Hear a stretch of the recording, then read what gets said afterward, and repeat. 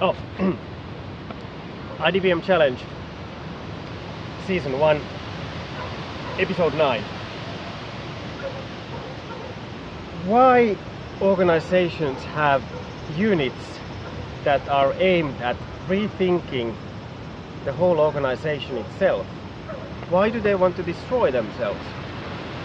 Because there's value in that. In this episode, you'll find how one organization in Japan is rethinking its future by drawing on its past. Enjoy!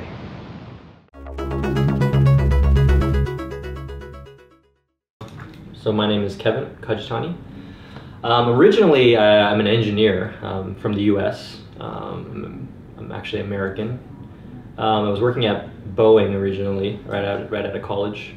And I was working on the 787 program, which is a relatively new aircraft. I was working in aerodynamics in a performance team. So I was doing performance calculations, design support, and customer support. So I was working there for around 3 years, I would say.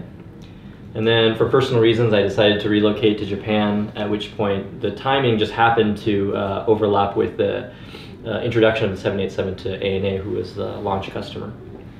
And so that was an opportunity for me to change career paths, and I joined ANA in 2010, I believe. And I first started out in their engineering department doing the same types of engineering work, helping out with the introduction of the 787. And then I got rotated to kind of like the human resources section. And then after that went to revenue management and marketing to do database marketing, so introducing forecast models and machine learning algorithms for demand forecasting. And then last year I was moved to Digital Design Lab, which is a new organization within ANA, and it's kind of like, it's not nearly the scale or you know, the scale is completely different, but I like to consider it as kind of like the skunk works of ANA, kind of an independent body that doesn't have to follow normal procedures or rules, and is able to kind of research and test out new ideas in a relatively independent manner. So I've been doing that for 1.5 years now. So that's me.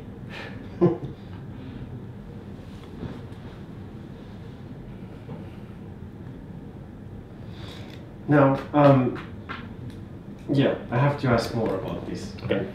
DDL. So what kind of things are you guys doing?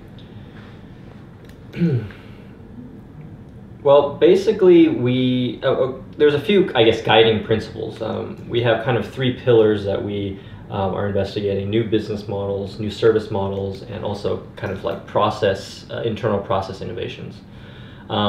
Last year it was 3 pillars. This year we've kind of peeled away the process innovation, because there is an IT department that can kind of take some of that load. So this year we're focused on new business models and new service models. But basically, as long as there's some reason there's a need within ANA or a need in the marketplace that ANA can address using the assets or strengths that we have, it's pretty much open to anything. So last year, things that were actually officially announced, we launched a crowdfunding platform. We started working with drones, started working on robotics.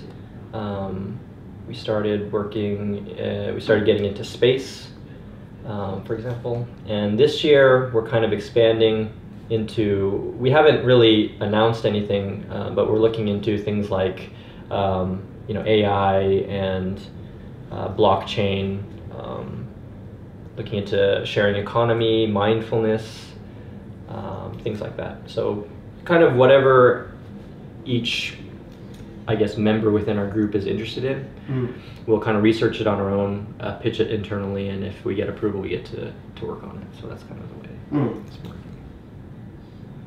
Oh yeah, we also did avatars last year. I mean, that's really fascinating that, you're like really, I mean, yeah, sorry, some of these questions are kind of, repeating what that's fine. Yeah. But I think it's really cool that you're looking like really far ahead in the future. Like, how do you, when you think about like these, I don't know how you call them, like movements or changes in the society.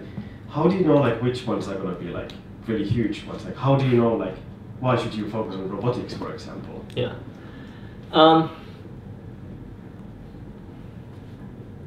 I don't think there is any certainty in anything that we do. But I think the same can be said about business decisions that are made on a daily basis. I mean, we live in a world where things are changing at exponential speed. And one of the projects I worked on last year, which was the Avatar project, I got to work with X Prize in the US, and that was a really great experience in terms of kind of molding my understanding of the world we live in now.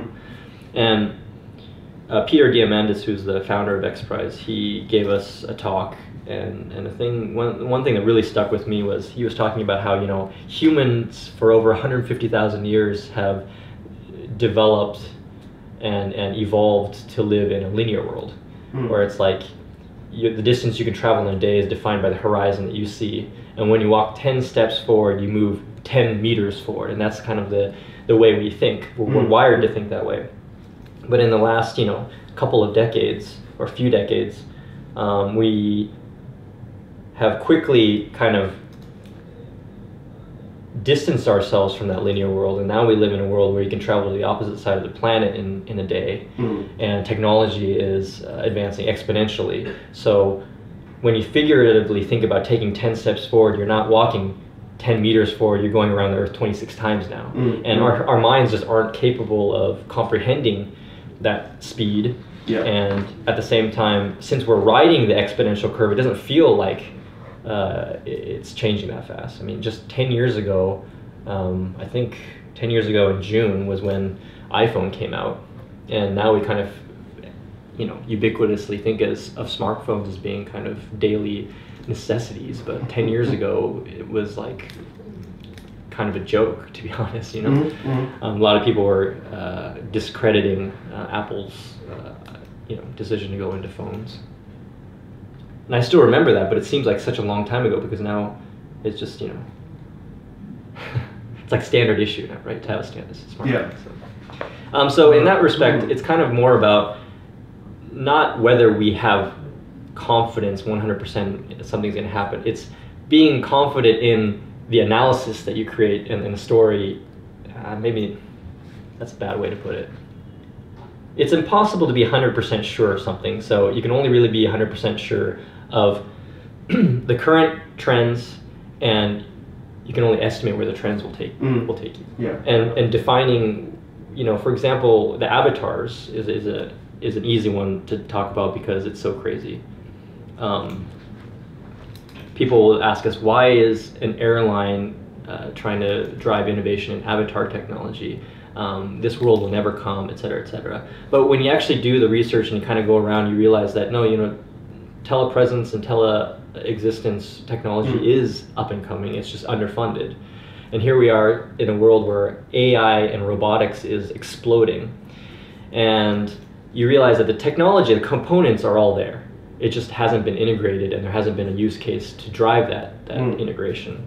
And then you realize, okay, well, airplanes, airlines are operators of airplanes, and our service, what do we provide to the world? We provide long distance travel and transport. But when you really do the math, you realize that the entire global airline industry is impacting less than 10% of the world on a yearly basis. So we're not actually doing a great job of providing that service. And so the second a better solution, a cheaper, better, more democratic solution comes into the marketplace, I don't think airplanes are going to be seen as being so attractive anymore. And so that's why it makes sense to kind of invest in avatar technology. I don't think that airplanes will be disrupted by avatar technology. I think avatars will actually help grow aviation demand, because once you physically interact with somebody, it's just like email and Skyping. Those are both said to destroy business demand, but it didn't. It actually made business demand stronger, because now you have a reason to travel and meet those people that you've seen, you've communicated via email and via video chat with. So it's kind of like doing those kinds of thought exercises. It's not a matter of knowing with 100% accuracy. It's being able to have a story that has grounding in facts, and kind of drawing the lines and projecting where the future will be, and then in that case, where should we as a company be positioned?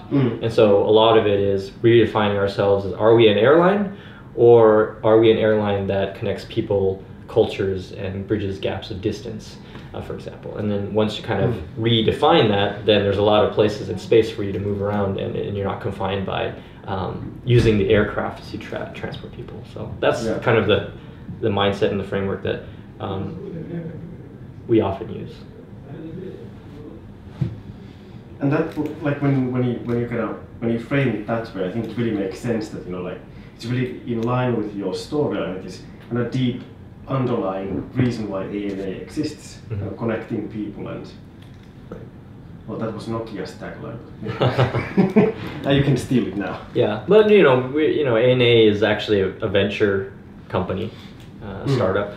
Didn't start off as being an airline company. It started with 2 helicopters, 16 employees in post-World War Japan, when everything was kind of a mess.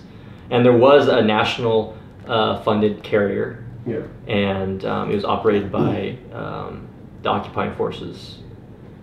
But the founders of ANA, they wanted to kind of challenge that and create a domestic airline. It started with 2 helicopters, and their goal was really to reestablish regular transport routes. So it was kind of like this, not CSR, but this very, socially conscious motivation.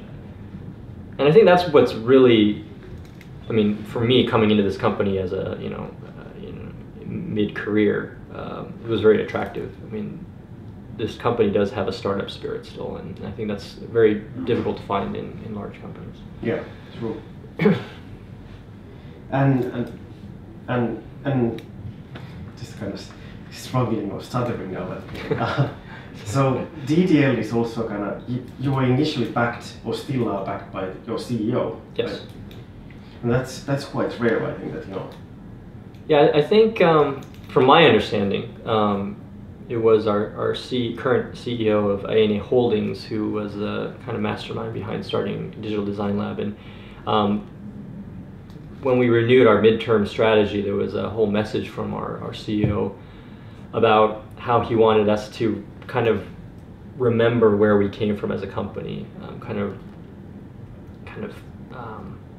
revive those kind of startup roots and that DNA that's within our company. And you've reported about Yanchasa, right? He used the word rebellious. Be rebellious.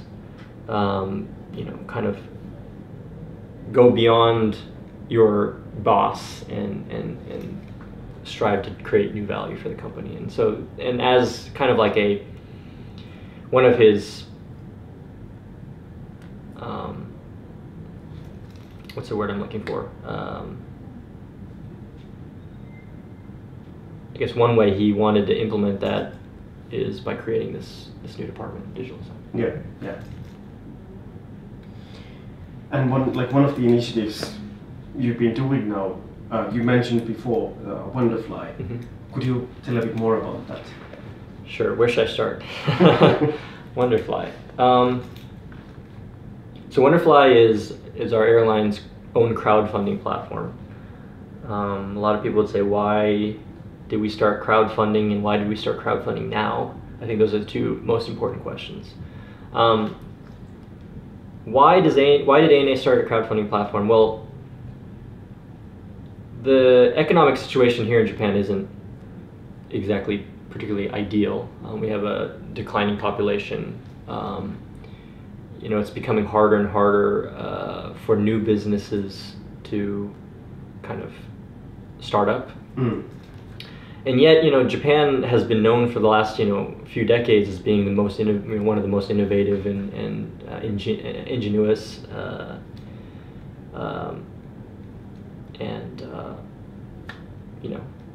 there's been a lot of great innovations and things, craftsmanship, for example, that have come out of Japan. I was growing up in the U.S. and I always thought that Japan was the most innovative country in the world.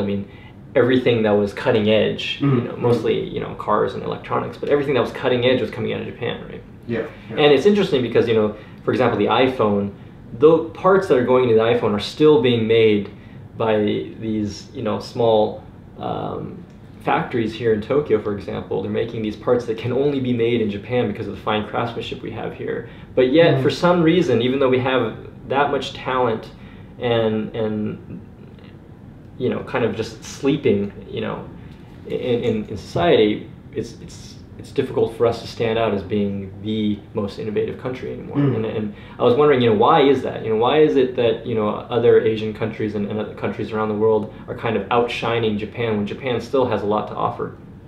And one of the places that I saw a deficiency was capital.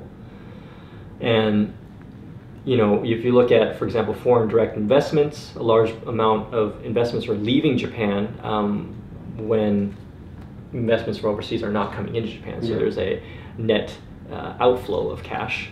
In addition, you know, capital investment market within Japan are really small. I mean, just doing a basic comparison, it's like 35-1 compared to the US. Even if you adjust for population, it's less than 10%. And so you're now in a situation where you have all these people who are trying to do things differently, or innovate, or create new products, or you know, expand their craft, but you realize that they just don't have the money to scale. And when we were working on the Avatar project, we got to, you know, go around to a lot of robotics labs and universities and things like that, and they echoed the same thing, which was, yeah, we have all this really cutting edge technology, we think that we're number one in the world, but the reason why our demo is this small is we just don't have the funding. We really want to make this into a human scale, you know, full-size demo, but we really can only do this because this is all the money we have. And so you hear stories like that over and over again, and you realize, you know, there's got to be a way to kind of get capital flowing in a better way in Japan. And then when we were looking into numbers about, you know, venture capital, for example, you realize that 80% is corporate venture capital. So the majority of investments are coming from the corporate world, and not from the private sector, not from angel investors, not from individuals, but from companies. And you look at the world trend, which is, okay, the crowdfunding is blowing up, you know, it's essentially investments, right? And it's already outpaced angel investing and is charted to outpace venture capital. And you realize, okay, well, Japan's the third largest country in terms of GDP in the world. There's got to be a lot of potential economically. So if we can find a way to match people who are interested in supporting people with people who have ideas, then we can really create a new paradigm within Japan, in which people who want to try new things, or these, we call them challengers, but these challengers have a new path to succeed. And why is that important for ANA? Well, ANA, our main business core target is business travel. It's not leisure, but business. We're a full service carrier, so it's important for the Japanese economy to be healthy. So instead of just standing by and hoping that the next Sony or Panasonic come along, why not help the process by creating a platform that matches those people with new ideas. So that was kind of the motivation behind why we started Wonderfly. And in terms of timing, well, you know, Japan is still starting to learn about crowdfunding, so it's not as established as it is in other parts of the world. So it's a proven business model that is, I think, ripe to bring to Japan at this time. And when we decided to launch Wonderfly, we realized, well, we can't just do Wonderfly, because that's just, you know, we can't just do a crowdfunding platform. What's so interesting about that, right? That's kind of how do we create some additional value to the crowdfunding service that is more kind of ANA-ish, you know, like, you know, we're a service company, and we're all about creating, you know, hospitality and going above and beyond the call of duty, and it doesn't seem right to just provide a crowdfunding platform. So we decided to expand the scope to supporting challengers before they actually submit their ideas as a crowdfunding platform. So we run these competitions, like the ones I was mentioning to you earlier, where we set a theme, people submit their ideas, and if they pass our screening, we give them the equivalent of about $10,000 US to prototype their idea. So instead of now fundraising on a crowdfunding platform to prototype your idea, you now have a prototype that you can fund to scale, right? So kind of you skip one step, and I think it helps to not only spur innovation, but also it's good for the supporters, right, of these campaigns, because now there's a higher chance of success in actually getting the returns that you've requested. And then once these things are successfully crowdfunded, we have a global network, and we also have e-commerce sites and in-flight sales and airport shops and things like that. We have a lot of places where we can help potentially to sell some of these ideas. And so it's kind of like a full A to Z platform to support people with new ideas. And I realize that there's a lot of people in Japan who have really great technology or great crafts, but they don't know what the market needs. And crowdfunding is a perfect place to try out something with nearly zero risk. You think that maybe this is something that the market needs, and that can leverage the technology that you have, and you can try it out. And if it works, it works, and if it doesn't, you can go back to the drawing board with very little pain, right? Yeah, I think that's one of the really amazing parts of you can really easily, because we have we have all these elements, just need to kind of combine them in the right way, and kind of I like the idea that you're really making it easy for people to try things out.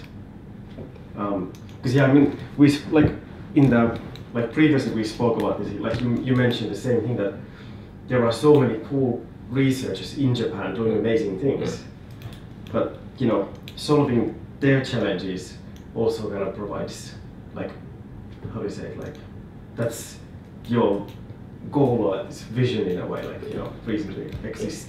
Yeah, that's so cool. It's kind of funny. For example, the big earthquake that we had in 2011. That was a really eye-opening experience for me, because you turn on the TV and you realize that there is hardly any, chain of command type of instructions coming down from the top, but you have all these communities coming together, helping each other out, and I think at a scale that is, I don't think you can replicate in any other part of the world. I mean, it was just amazing how much people came together in their communities, and these communities became their own little kind of autonomous, not countries, but autonomous groups of people that were supporting each other. And Japan has kind of that when in need, help others mentality. Yeah. And it's interesting when it comes to investments, people don't see it as that. People don't see investments as helping other people out. They see it kind of as closer to being, kind of a risky, business kind of, Japan is also risk averse. So there's kind of this, how do you make something that seems very risky? Yeah. Something that's kind of, in some people's view is kind of like a gamble, right? And how do you match that with the Japanese, mentality, which is let's help people who need it? And I think crowdfunding is one of the best places to do that, because it's very easy to understand. You're doing it as a group. You're promised something. In our case, we do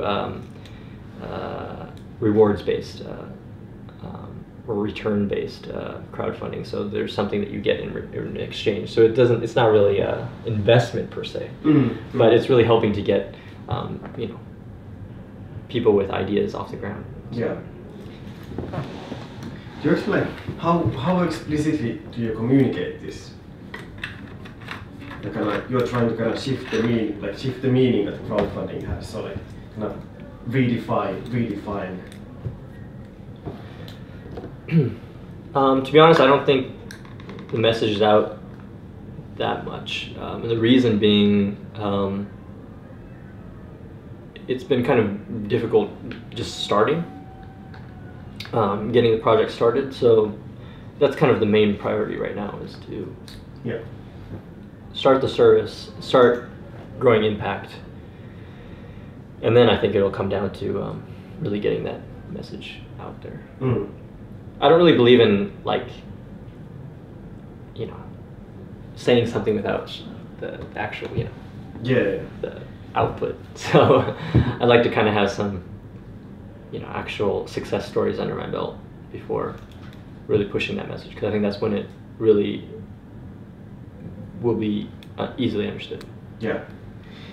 And you've had now it for how many iterations? 2 or 3? Just one. Not even full, actually. So it's a long cycle, since we do kind of A to Z support. Yeah. It's a long cycle. We're closing up on the first cycle. Yeah. Which started October of last year, so it's been, what, 10 months? We launched the second one at the end of June, and we launched the third one at the end of July. We'll launch another one at the end of this month. So we're starting to ramp up a little bit. We're also kind of opening up the crowdfunding platform to not only having to start from the competition. If you already have an idea, you can jump straight into crowdfunding. So we're kind of starting to grow the service a little bit this year. Yeah. Yeah, I saw some of those. There was especially this one I was really hoping, like I was really this close to supporting the luggage. The suitcase. Yeah, it was such a nice idea, like super brilliant. Yeah. But how are they doing now actually? So the suitcase idea wasn't successful, but he went on to, I believe, showcase that at some design competition, or not design competition, but some exhibition, I believe.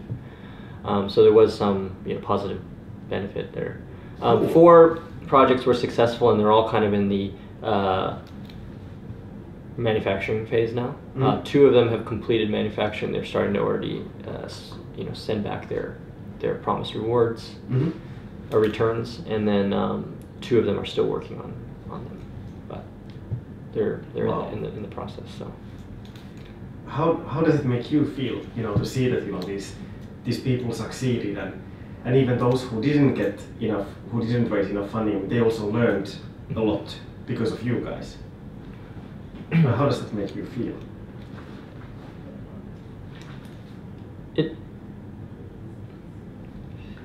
That's an interesting question.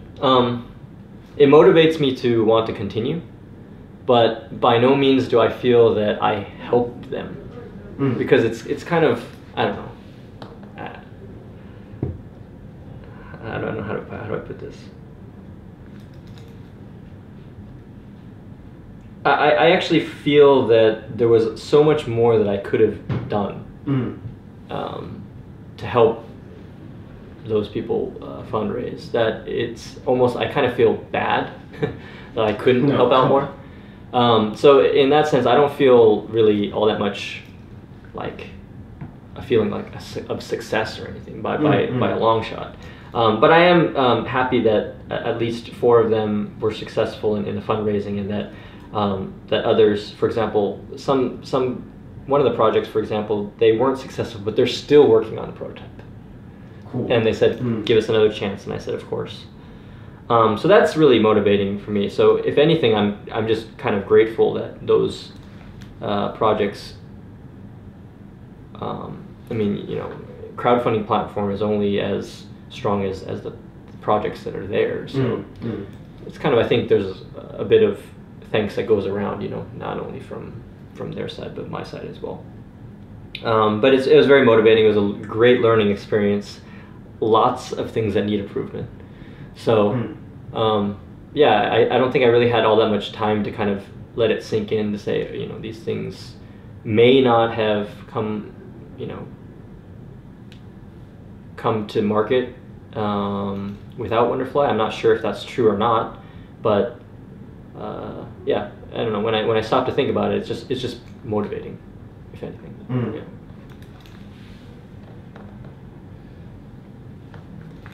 Yeah, like this. I really like the idea of this, the fact that you guys are really connecting it with the kind of Japan's own, like Japan's success as well. So it's not only about your company, but you see like your role in the bigger picture in a way. Yeah. Well, it's kind of, this is kind of like in the service statement that we set up. But when we were really putting together the project and really defining why ANA is doing this, one of the core messages that came up time and time again is, I'm going back to the startup story, but we wouldn't be here today. We wouldn't be Japan's largest airline if a lot of people within Japan and outside of Japan didn't believe in us. I mean, that goes without saying. And so it just makes sense. It's our turn to kind of give back to society in a different way. I mean, obviously it's a company, so we have to think about how do we do this sustainably. It's not a donation program, but how do we authentically to Japanese society, well actually to the world eventually, but starting with Japan in a way that's sustainable and that is authentically supportive. And so that's something that we've kind of been trying hard to achieve, I guess, with this, which is maybe one of the reasons why it's so hard to get off the ground, because it's not just providing a service that's cut and dry, black and white. If you fail, you fail. You pass, you pass. We kind of want to, you know, be a little bit more, you know, white glove service, kind of a little bit more high touch than other crowdfunding platforms. Yeah. Is this like one of, like, when you think about digital design lab in general, is this one of your kind of aims that, you know, you want to serve the society and the world at large? I think so. You know, looking at the other concepts that we're working on, yeah, I think that's a common message that we have. How do we kind of, you know, one of the, I guess, the overarching themes, not only in Digital Design Lab but ANA as a whole, is how do we make Japan more, you know, Genki? How do we make it more lively? Yeah. Kind of re-energize Japan, not just Tokyo, but, you know, rural areas included. And there's a huge business element to that, which is, you know, if the rural parts or non-Tokyo parts of Japan are no longer, you know, have a need for air demand, that directly affects our business. So of course there's a direct business relation there, but I think I don't know, maybe it's just the fact that we're a service company in Japan that is dependent on the fact that Japan is economically sound, is kind of just by the mere existence of that relationship, it makes sense for us to be kind of proactive in not only helping to re-energize the economy, but other parts as well. You know, we're involved in like sports, for example, and you know, getting you know, trying to get more people to be involved in sports, and I don't know, I don't know how to explain it. I think it's part of our corporate culture, to be honest, but Digital Design Lab definitely has that as well. And that's really, like, it's really amazing, and I find it really beautiful, like the way you kind of connect with your company's past and origins, and it's really present in like really strong values. Yeah, that's interesting. So I'm from America, so my kind of, the way I used to look at work was it's, you know, 9 to 5, and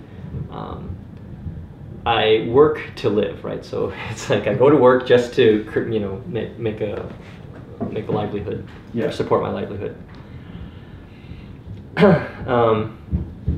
But you know, coming to Japan, and more importantly coming to ANA, was a real eye-opening experience, because there is strong community in this company, probably stronger than, I mean, I have an opportunity to talk to people from a lot of other companies these days, and everybody kind of says, wow, that's different than my company. But it's really like family here. Even for me, coming from the outside, I'm automatically treated as a family member, and you know, for example, you know, we'll go out for, you know, drinks at night with colleagues, and you know, we'll stay out past the last train, and you think we're just chit-chatting about, you know, mundane things or joking around, but no, we're talking about how to make the company better, and like that's like a common experience amongst ANA staff. And so it's a very really motivating environment to be in, and I think that's largely, you know, I think that's really important when you're trying to do something new. There's a lot of people who are against you, but there's never anybody in the company who is against simply the fact that you're trying to do something new. They're against it because that's going to impact operations, or that's going to impact this or that. And then it becomes this, you know, constructive discussion about, okay, this is my perspective, and okay, if I fix that point, I fix this point, I tweak this, then will you be on board? And it becomes this like group brainstorming exercise. Yeah. And a lot of times, you know, trying something new is always difficult, but at the end of the day, you have to have stakeholders or people who consider themselves to be stakeholders in a lot of places. And the best way to do that is just to talk with them and to get their feedback. And this company, it's I think it's relatively a good environment to do that. Yeah, yeah. Not easy, but it's a good environment. But I mean, that's why, you know, I guess it keeps things really interesting, because, you know, you have this kind of desire to push things forward and learn from others, kind of, you know, expose your ideas to other people, and, you know, see where that takes your ideas, and, you know, how to change things. And, and exactly like these kind of stories, I think, like when you think about audiences outside Japan, I think people should know more about companies like A&A, I think, because like it seems that, you know, there's like a really clear stereotype of Japanese companies, you know, like these perceptions that, you know, how things work, but there's so much more going on, I think. Yeah, well, you know, not only A&A, but, you know, companies like A&A, there's a large part of it that you really can't, you know, change. I mean, we're an operations company, and our core value that we provide to society is hinged on the fact that we provide safe, on-time, reliable service. And so just by that, I mean, we have to make sure that that's our top priority. And so as a result, I mean, that's one of the reasons why DDL was actually created, was that we are an operations company. So as a result, we tend to kind of make business decisions in sight of that, of its impact to operations, or, you know, kind of have the same mindset as an operation. For example, making one-year plans. And if you don't have your idea in at the time when the one-year plan is created, then it's really hard to kind of jump in mid-year to say we really need to do this. But that's not to say that that's a bad thing. I think that's an extremely critical part of our business. It's really important to have that structure and you know, policy and processes. So, you know, there's a lot of talk about how, you know, internal big company red tape, it's all bad. But I don't think it's bad. It's just different. It's like, what are you using that process for? Yeah. And you know, A&A's processes are, you know, are working. I mean, that's why we have the reliability that we have it, and we need to continue to maintain that. There's not a single day that we can take a break from doing that, right? Yeah. So, of course, process is really important, and as working in a department within that operation company environment, one of the things that I think Digital Design Lab is really working hard at doing is respecting the existing process, not trying to disrupt internal processes, because that would disrupt our entire company. We're talking about improving the company and growing the company and starting new innovations. It's not about destroying what we already have. And so it's a really, really kind of, you know, highly choreographed way in which we have to work. But it's very respectful of processes that we already have established. Yeah. Which I think is difficult. Not difficult. Well, it's difficult, but it's different than the mentality that I hear in other places, which is why they completely rip off these innovation departments in completely separate locations, not linked organizationally, and so forth. Because it's easier. It's quicker. It's easier. Yeah. But I think there is a lot of value in having this organization within the larger umbrella organization. Yeah, absolutely. It's difficult, but it's very meaningful, I think. Yeah. No, I mean, it sounds like a design challenge in a way that, you know, how do you operate within the existing framework, and, you know, reimagine like you as a company at the same time. So but it's kind of like the difference between a real startup that has complete autonomy and can take chances and make mistakes and quickly kind of pivot and not really harm their brand image, etc. And a large company being the exact opposite.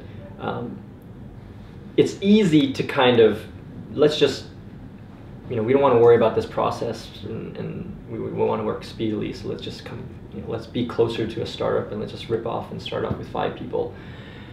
But I kind of think that that's kind of running away. That's kind of like a startup saying, I want to see if this works. Let's get $1 billion in capital and assets and see if it works. Yeah. I mean, both are going to succeed. One is going to be, you're going to have an idea that doesn't fit with the larger company, and then the other one is going to likely be a not very great product, but you were able to build it because you have the. You end up just swapping the positions, right? Nothing actually changes.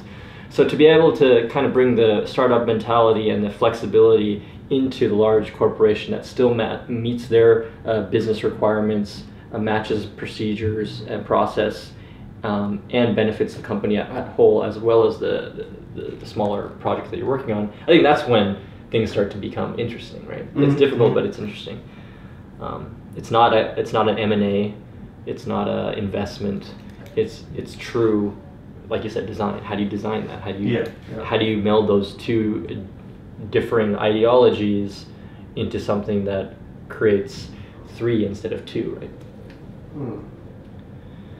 But easier said than done. We're still work in progress. So. I mean, it's just like this whole open-endedness that you really don't have any idea that it's kind of exploring new ways of doing things. And yeah, well, that's actually one of the stressful parts of the job. A lot of people say, "Oh, Kevin, you have a great job. You get to do whatever you want, and you get to dress casually."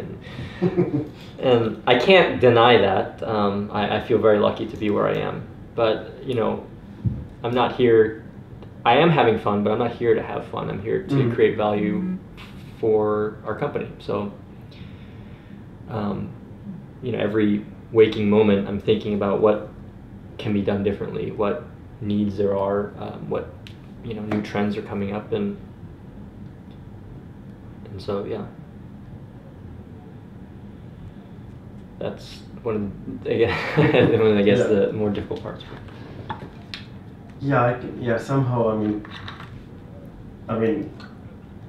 like not kind of, in a way I can relate to that, in a sense that when you work in a university, like no one is really coming to tell you like, hey, you start investigating retail chains or something. No one tells me to what to do, so I have to kind of self-motivate. Exactly. Yeah. And most of the time it's really amazing. You can choose your own working hours, but then it's sometimes it's really kind of stressful, emotionally tiring. Yeah. It's like a golden cage. Yeah. It's that's one of the great things about, again, being part of a larger organization is, I think, trying to do something new is a very lonely job. Because you don't have stakeholders, you have to find them. You don't have people on board, you have to convince them. You don't have budget up front, you have to lobby for it. You don't have a team, so you have to do everything. And more, above everything else, you have a lot of kind of fear or uneasiness or anxiousness about whether the idea that you have is good enough or is actually possible. People said Wonderfly is impossible. I was told that by majority of the people I initially asked for advice from. Just operationally, you're not going to be able to do it. And that advice was critical in launching Wonderfly, because if I hadn't gotten that advice, it probably wouldn't have been successful, because I had overlooked that aspect.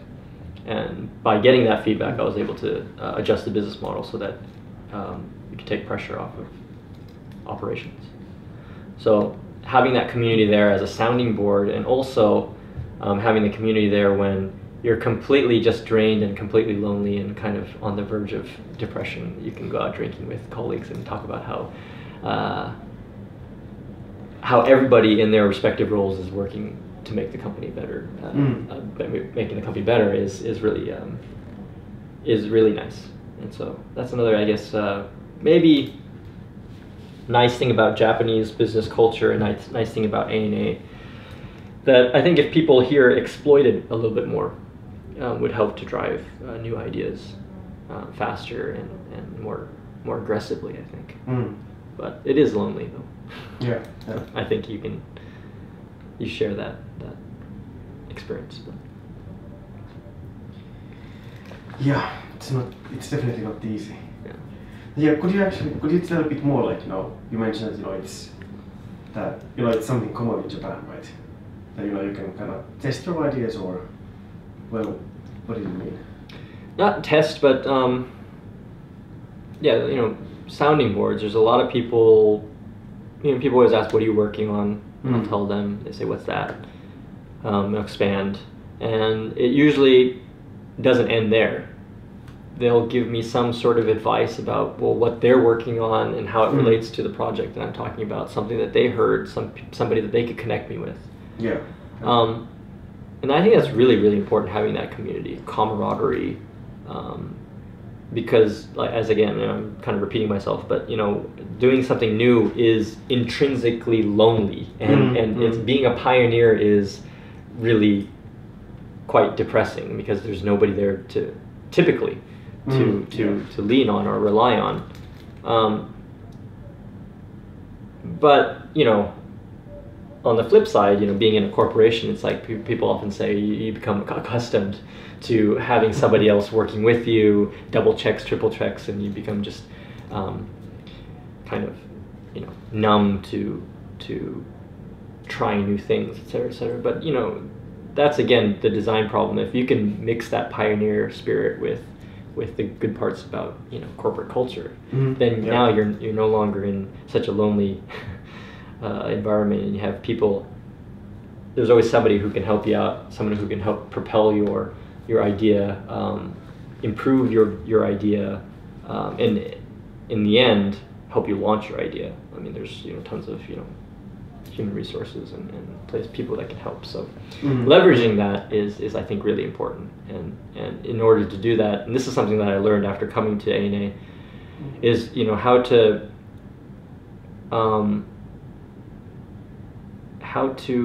I don't want to use the wrong word. I kind of believe it's you get what you give. So it's kind of give and get, kind of, you scratch my back, I'll scratch your back type of community. And I think that's not just ANA, not just Japan. I think that's a common thing around the world. And I'm not talking about like kickbacks and things like that. What I'm talking about is when somebody needs your help or asks for your help, that you authentically give them your time. And you give them your honest opinions, and you try to help them, that when you're in that same position, that they will at least do what they can to extend that same help. I think that's human nature, and that's been a learning experience coming here. Yeah. And working in this environment where that's kind of standard process. Yeah. Yeah, that's really amazing, actually. Thank you so much, Kevin. It's always a pleasure. I'm glad I could help.